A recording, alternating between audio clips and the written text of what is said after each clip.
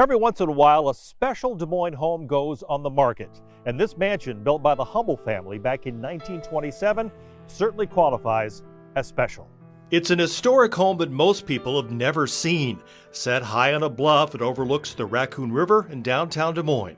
Calling it a house is an understatement. As soon as you see it, you say, this is a mansion. This is truly a one-of-a-kind home. Des Moines realtors Rick and Marcia Wanamaker are used to selling high-end homes in the Des Moines area, but their latest listing sits at the pinnacle. 3 generations of the Hubble family lived in this 7,000 square foot home. The original owner was James W. Hubble. He was only 31 years old when he built this house and had 3 preschoolers. Since then, it's had a few more owners, each adding some modern touches, but maintaining the classic features. The detail is unbelievable, and there's a lot of walnut and oak in here, and it's just an irreplaceable house. The home includes 6 bedrooms and bathrooms, an updated kitchen, and ornate woodwork throughout.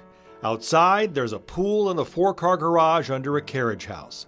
The big question is, who is the buyer for this kind of opulence? It has to be a person that loves old homes, older homes that are historical homes for that matter, and somebody that really appreciates all of the detail that goes into a home like this.